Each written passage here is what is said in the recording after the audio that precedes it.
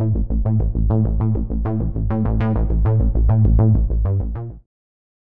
guys, Andre from ChromeFxFilms here, and today's tutorial will be about creating your very own interactive cutscene code in JavaScript.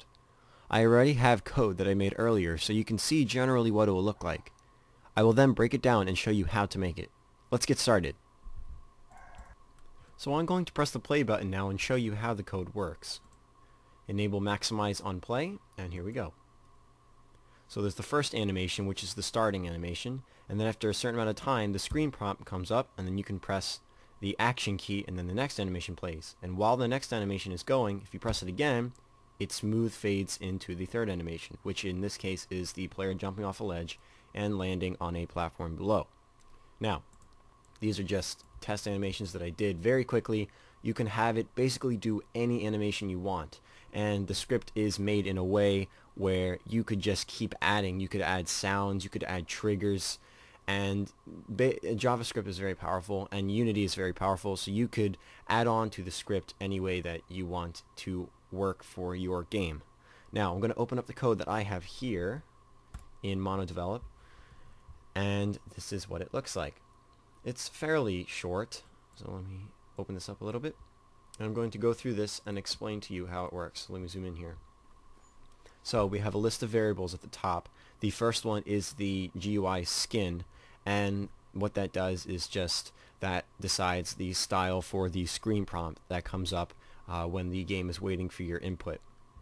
And the first response wait time is the first time count until that response, the screen prompt, shows up. So when you first start the game, it waits 5 seconds, and then it says press E for action 1.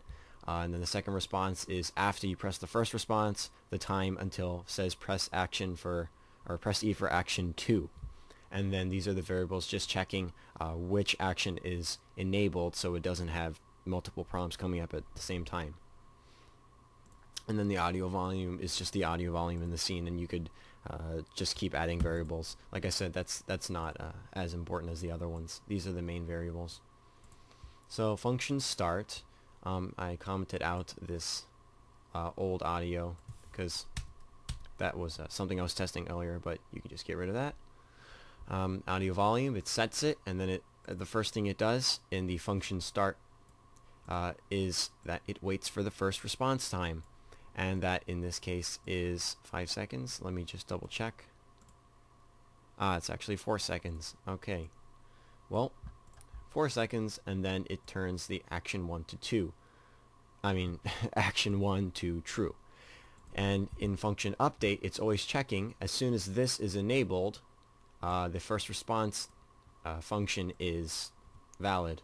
And what it's checking in the first response is if you press E, then it does action 1, and action 1 is it disables the first screen prompt, and then it waits for the second time until the second screen prompt comes up. So it's just an order of sequence, so pretty basic stuff.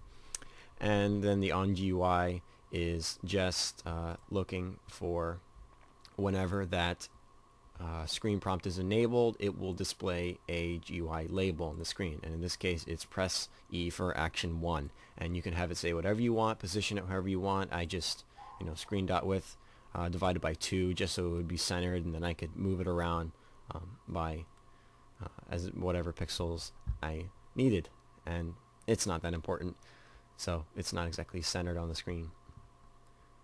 And then what you have here, this .gameObject.animation.crossfaded fade queued. This is basically the camera animation that when you press the input key, it transitions into the next animation in the list smoothly.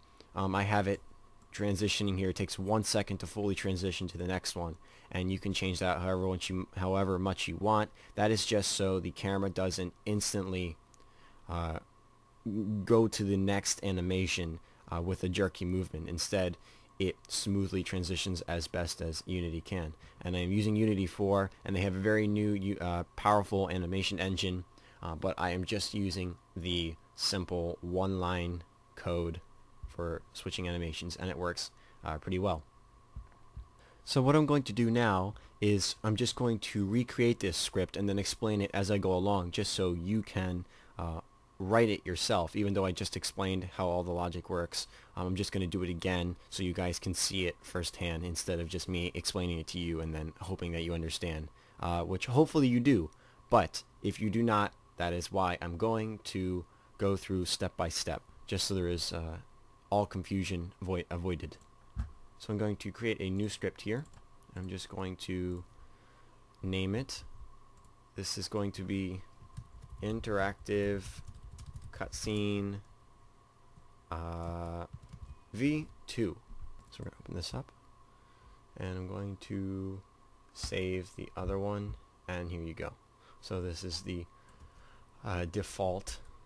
So I'm going to recreate this variable. This is going to be a GUI skin. That's what we will call this, and this will be a GUI skin. There you go. And that is where we drag our Unity skin on there, so we can edit the text and have it whatever font we want, colors, size, anything like that. Okay, I'm going to create another public variable, first response wait time. It's going to be float, and this will be 5 seconds. And if you do just 5 instead of 5.0, that limits you to having only whole numbers as your wait time. So if I did it 5, I would only be able to do 1, 2, 3, 4, 5, and so on. But if you do 5.0, you can do 5.1, 0.2, 0.23, anything like that. So that's very important. And I'm making these public variables because that allows this script to be accessed by other scripts, and that is very helpful when you are trying to send information over multiple scripts, so you can have multiple actions happening from multiple scripts that interact with the cutscene. So when you press an action, you could have it send a signal to another script, and then that will activate other objects in the scene, so it all looks like one big cinematic sequence. So these are going to be private variables, and private variables are so you cannot edit the options outside of mono development, unless you have your debug mode turned on, but I don't even think then you can edit it. So this just keeps everything private. And I'm going to make one more here. So this is the third animation. And I'll just leave the audio out. Okay, so first thing we're going to do, yield, wait 4 seconds, and then we put in the first, oh, I spelled fire, first response wait, so that instead of just having normal numbers in there, it replaces that with the variable, and because it's a float variable, that automatically counts. It replaces basically perfectly. So it would wait for this time up here instead of something like that. Okay, and then once that wait time is up, it enables can action 1. Alright, so now we're at step 2. Function update. So it checks if the first action is available or enabled, then it does the first response method. And if the second action is enabled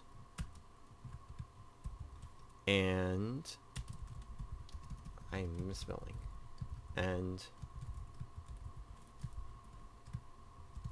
the person, or I mean the player, presses down on the action key, which in this case is E. You can also have it get button down, which goes into, it looks at your input that you have for the game. Instead of pressing a random key, you can assign that yourself.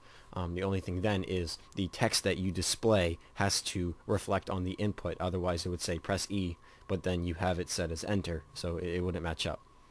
We're going to have second response. Okay, and can action 2 equals false. Alright, that's it for the update. Now we're going to move on to the first response,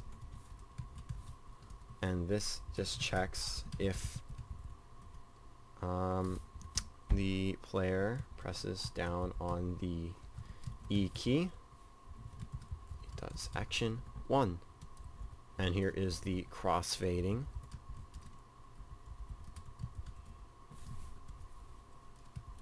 And I named it animation 2. And you have to make sure that your animation names correspond to what you named them in the code. Otherwise you will get an error, because it will say that code does not exist. I mean that animation. And that is true. So make sure you watch your spelling. Okay, now here is the GUI code. So this is going to be, this will be setting the style of the font and color and all that, the skin, to the skin that we have set above. That is so the text actually uses that skin, because we haven't assigned the variable yet, and now we just did. Alright, so now we're going to make those labels show up now. And it has to be in the onGUI function, because that is a GUI function, and the label is a label, which is a GUI. So it all has to work together. If you have it in the wrong function, it will not show up, and you will get an error. And we have that. Now we got to make the first action. Action 1. And what it does is it disables the first screen prompt, and now it waits the second response wait variable, and then it makes the second action true. Okay, and now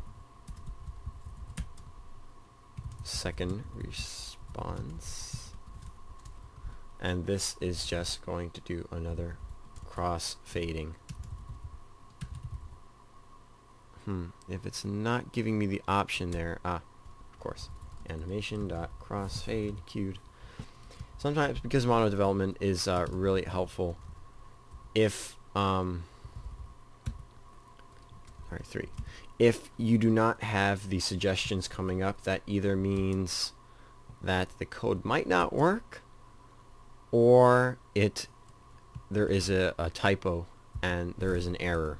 So you might want to watch out for that, because if it doesn't have the suggestions showing out, that means you probably have something misspelled, so you want to check that out. Okay, so that should be the code, and I'm going to save here. And do I have any errors? Yes, I do. I have a few typos. And what are the errors? Okay, it's that I was missing a parentheses. That makes sense. Okay, oh, and that's a lowercase. Alright, and there you go, and the errors are gone. So now if we replace this script with the new one, there you go. So it still has the same variables, so the skin still worked, but it does exactly the same thing, and now you guys know how it works. So that is it for this tutorial. I hope you found it helpful. I can't wait to see what you guys do with this, having your own cinematic cutscenes. You can build off of this and add sound effects and more animations and accessing other objects with more variables. So hopefully that will come into play later, and it will look really cool. So again, thanks guys for watching, and I'll see you next time.